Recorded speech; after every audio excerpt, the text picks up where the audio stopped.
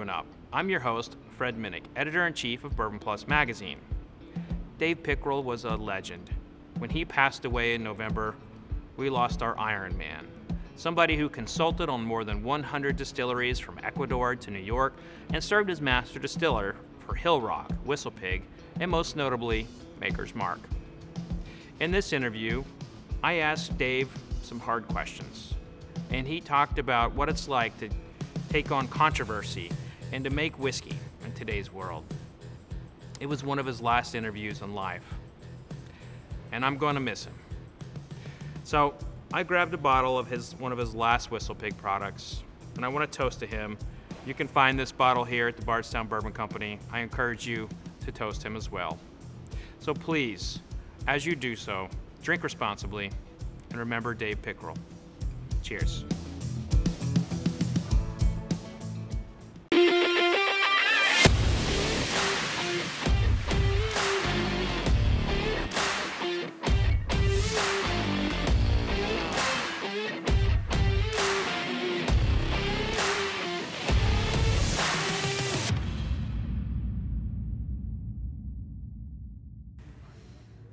You dirty dog.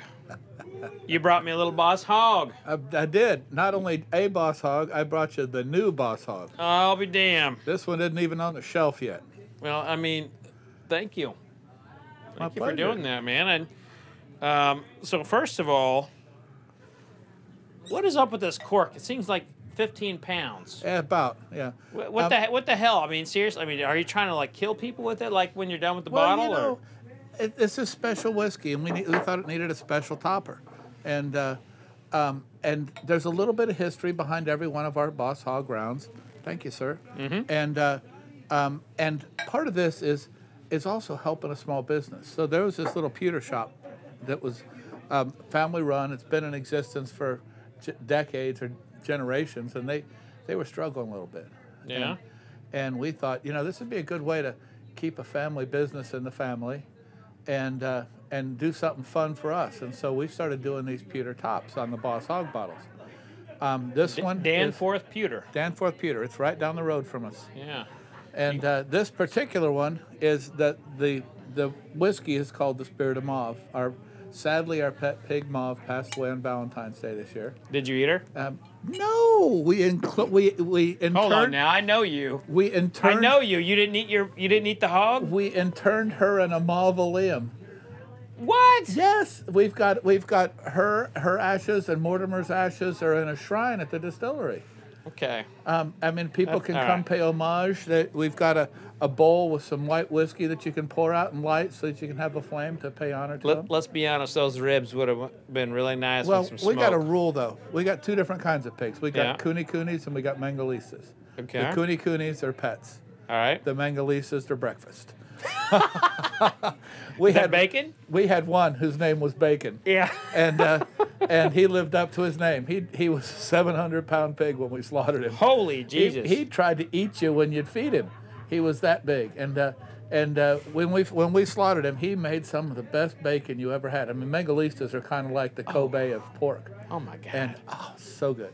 Yeah. We ate high on the hog for a long time. Literally. Literally. Yeah.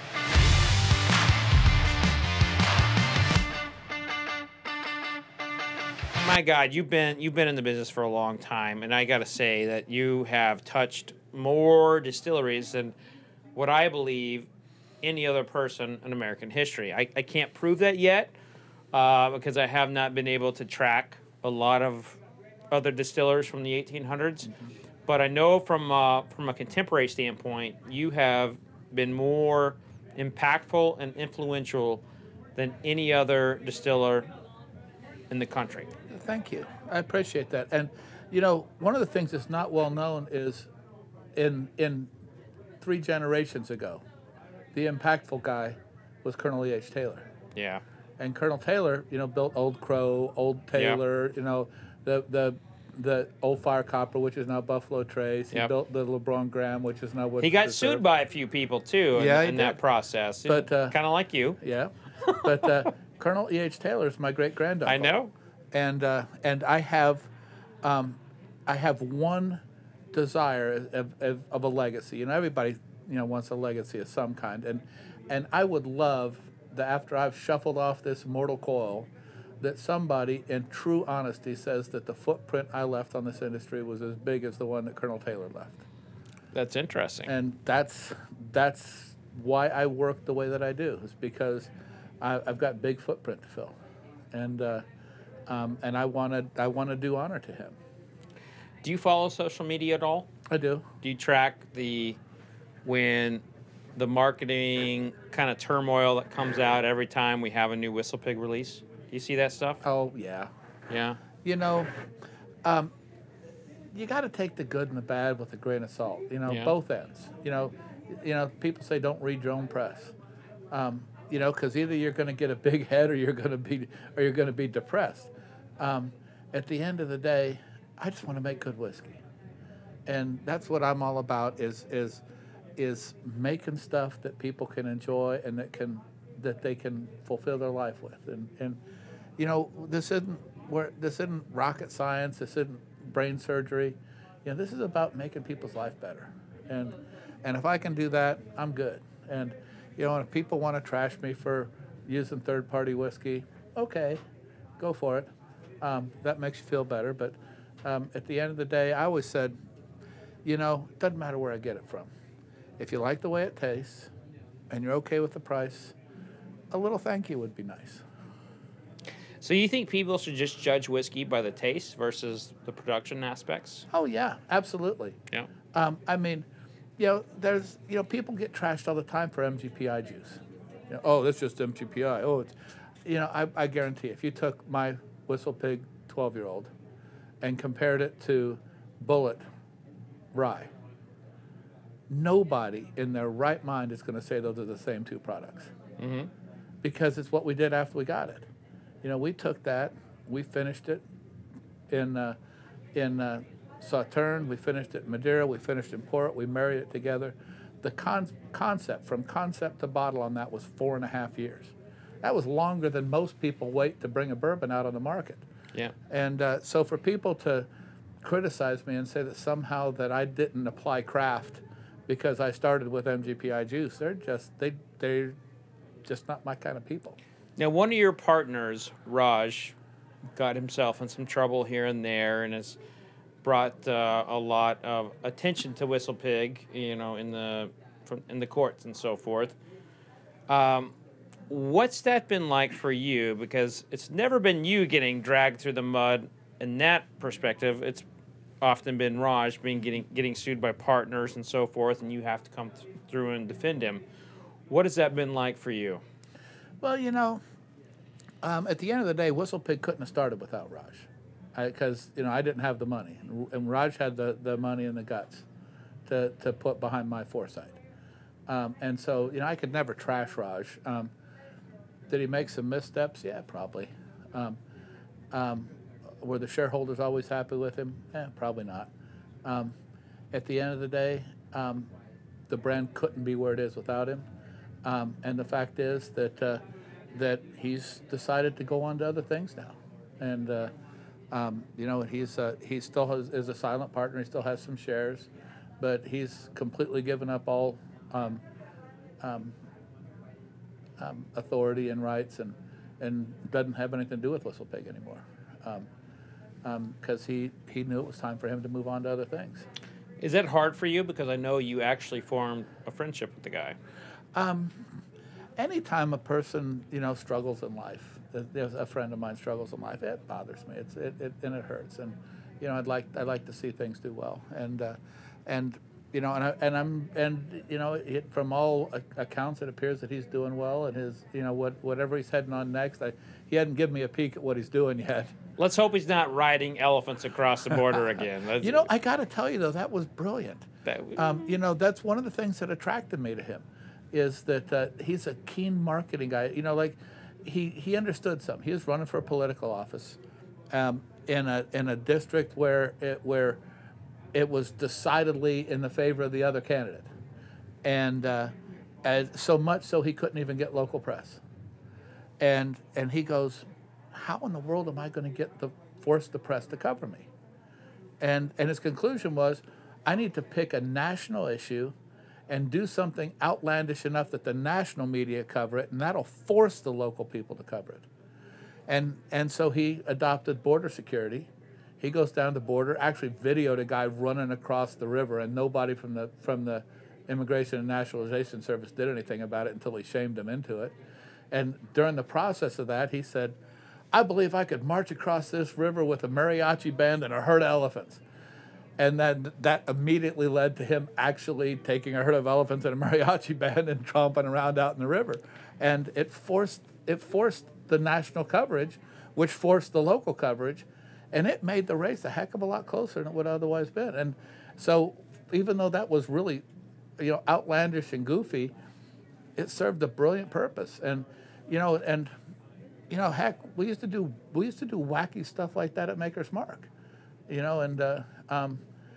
and so it's hard for me to fault that kind of logic because sometimes you got to do stuff to get people to pay attention.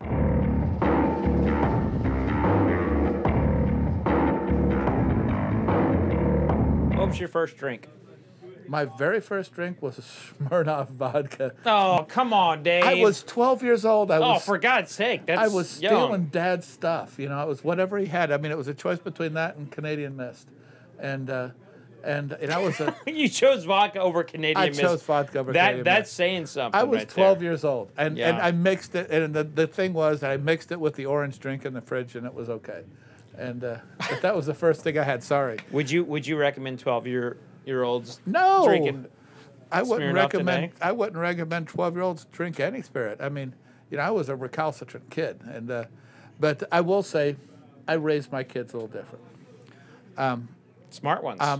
I knew that, first of all, I've got so much spirits and wine at the house. There's no way that I could dictate no, and so I said, "Look, kids, there's plenty of stuff here. I'm going to tell you, don't sneak. Yeah. If you want something, let me proctor it. If you want to try some wine, let's taste some good wine. Let's don't have any Green Springs like I used to have when I'd go bribe the drunk to get something from the liquor store." Sorry. But What was your first car? my first car was a '69 Mustang with a 351 Windsor engine in it. Damn. And I rebuilt the thing completely. I paid $600 for it, and rebuilt every last piece in it. That's when you could get down in the engine and disassemble it. And I rebuilt every piece in that car.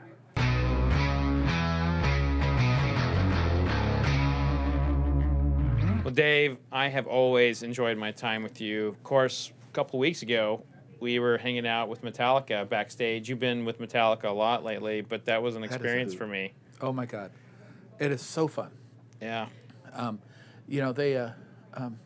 It was like a commissioning. It wasn't like they just said, "We're going to hire you, go." It was like they came to me and said, "Look, we're looking for new and interesting ways to connect with our fan base, and we think whiskey is a new and interesting way to connect, and we think you're the guy to do it. So make us proud." And that was about the only guidance I got. So I've seen some commentary of people who learned about the whiskey from the Metallica side, and they're like comparing them to Kiss, calling them sellouts and everything. I didn't personally get that feel when I was around them. No, I don't either. Not at all. To me, they're a really genuine group. I mean, I've always had there's rules about how I decide who I'm going to work with, because I can't work with everybody. And it's just three things. The first rule is no jerks. If I can't be friends with you, we can't do business together. And the second rule is you got to have a good business plan. And the third rule is you got to be a learner. And if we got those three things, we're good. And Metallica fills that bill completely.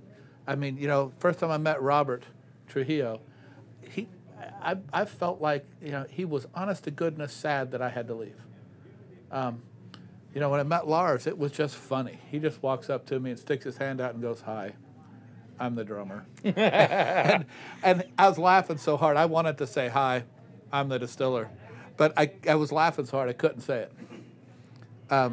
you know, James is sober, and he and I were chatting in at one of the little settings up there in Madison, and we were having some good conversation. And finally, he looks over at me. He goes, "Do you like cigars?" I said, "Oh, I love cigars," and he was almost screamed. And he goes, "I finally found a vice that I can share with Dave Pickerell." And I mean, that's the kind of guys they are. They're genuine and sincere, and they want to do things the right way. And you know, and when I put the whiskey together, I said, "Look, I appreciate the commissioning process and your trust and confidence in me, but I expect you to assemble a murder board. And when I think I got it right, I want you to convene the murder board, and we're going to compare it against good whiskeys." Yeah. And I picked, and I won't tell you which ones because it's not my intent to trash products or anything, but we picked the best local American whiskey that I could come up with. I picked the best national American whiskey that I could come up with. I picked the best American whiskey that I've been involved in. And I said, we're going to taste against those because I only want to go against the best. And if you don't, and after you've compared these, y'all got to honestly tell me where it rates. And if it's not good enough, I got to go back and do some more work. And we had some discussion, and there were a couple of guys. There was one very, very wealthy man who's been in the news recently, who had really had some pointed things to say, and some big critiques.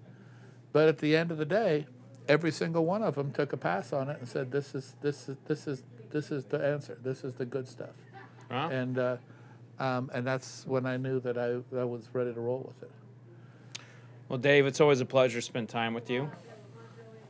I love you first and foremost because we're both veterans, and that's a bond that you cannot take away, and we both volunteered. So yep. Cheers to that, and to our Cheers. brothers and sisters who serve, and to whiskey. And to whiskey. And you got to tell me how you like this guy. Well, it's not Black Prince. Not supposed to be. Yeah, it's not Black Prince. The idea is, Black Prince was big and bold. This is more elegant. I'll get it back to builds. you on this one. I don't know if I like it right off the bat. You know me. I don't. I know. You know I'm genuine. I tell you Yep. the truth. But I'm just tasting it right off the bat. And maybe it's because I love so many of your other releases. But this one is like falling really flat for me on the finish. Well, let it keep going. Because I won't give up on it. I know. Because my personal belief is that this is the best Boss Hog I've ever released. Oh, Black Prince was so good. I know you really, really love Black Prince. Oh, but here's so Here's the good. difference. This one, the way this develops is so cool for me because it hits the palate. And all of the rice, spice, caramel, and vanilla stuff just spreads out over the front half of the tongue, the front 2/3 actually. I will say this. I taste 3 times for my professional tastings. I taste 3 times because I never want to be influenced by weather or my mood or atmosphere or anything like that. It's pretty. The atmosphere is a little doggy right now. Yeah. That could be throwing me off. Maybe. So I'll taste it again. But then after it kind of covers the whole tongue, then you get this right cross that comes up the inside of your lips, and it's all the Calvados, and the Calvados comes up over the top, and then it kind of crushes down. And for me, the memory that it evokes is the memory of my grandma's apple pie sitting on. Oh, for God's sake! Now that's going to be implanted in my head. Good, now. because that's what you need to think about. I imagine that apple pie just sitting there and it's on the window ledge, and it's got the crisscross dough on the top and a little bit of the apples, and that's what this is like to me. It's just like by the time it's done and you get that last piece and the apple crashes down on top of the spices, it's like drinking grandma's apple pie to me. And it may be that it's just that for me it evokes such a strong memory of grandma's apple pie. Nose is incredible. The taste. I'll give it one more shot. But I know you love great big bold taste, and this is not bold. This is elegant. Is that the number on me? Yeah. I'm big and bold. Yep. This is definitely the number on you. I never know what people think of me, like from my palate perspective. Oh, I can tell you right off the bat. Yeah. You like stuff that just grabs you by the shoulders and slaps your mama. That is true. You really did.